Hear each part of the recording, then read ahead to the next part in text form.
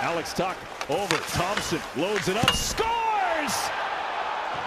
Number 5 for Tage Thompson. That is unbelievable.